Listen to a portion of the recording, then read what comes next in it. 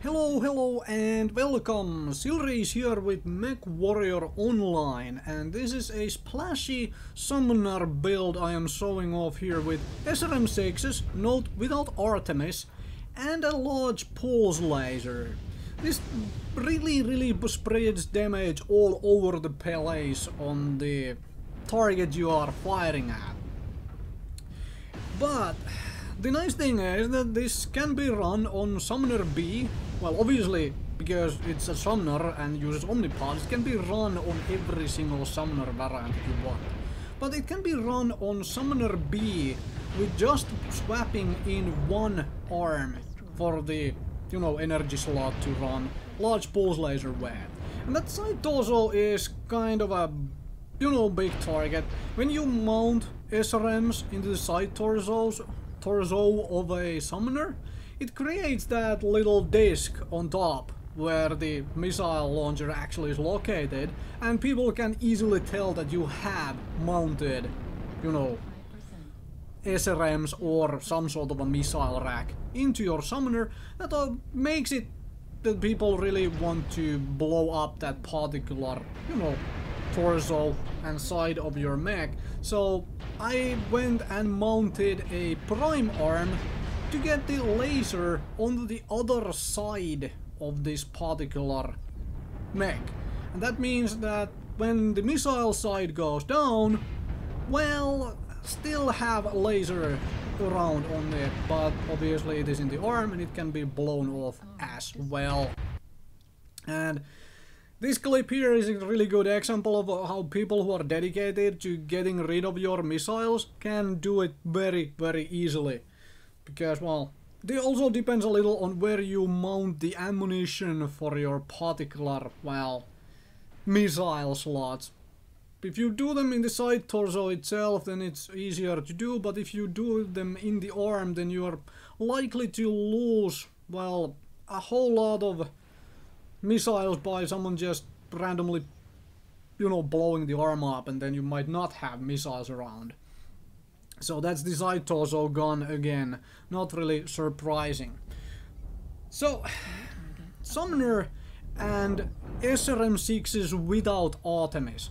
The reason to run SRM6s with no Artemis is the fact that, well, you get a whole lot of missiles that way, because you're not wasting tonnage, well, essentially wasting tonnage, for the Artemis.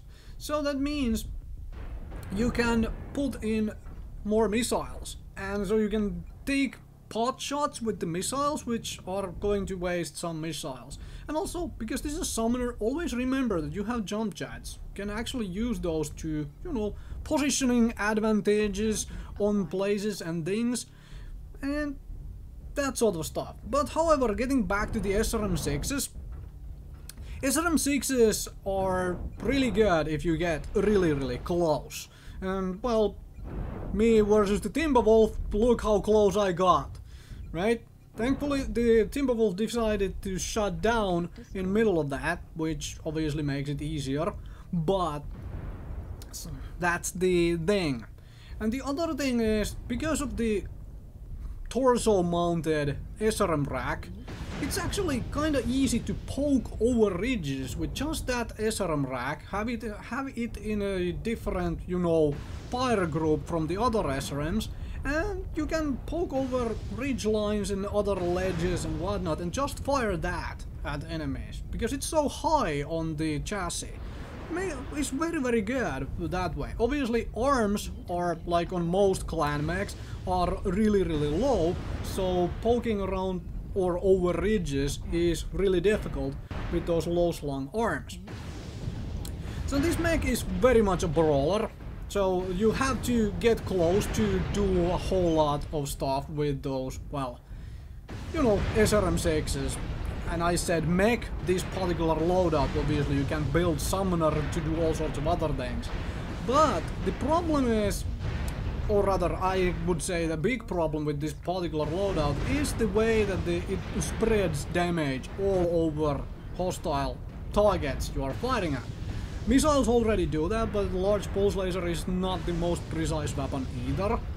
So you do have these issues of like, you are really good at stripping a whole lot of armor off targets, but you are not quite so good at actually finishing targets which have, you know, one component very well damaged already or some such. It is not easy to finish off components or shoot specific parts of a hostile mech. You have to get really close to even get all missiles on target. Obviously, this particular loadout is really heat efficient, so if you are still trying to master this particular chassis out and all that stuff, try this out.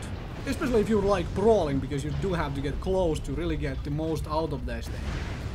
Now, thank you very much for watching. Hopefully this was helpful, and maybe you'll get to try this out if you are so inclined to brawl in a summoner.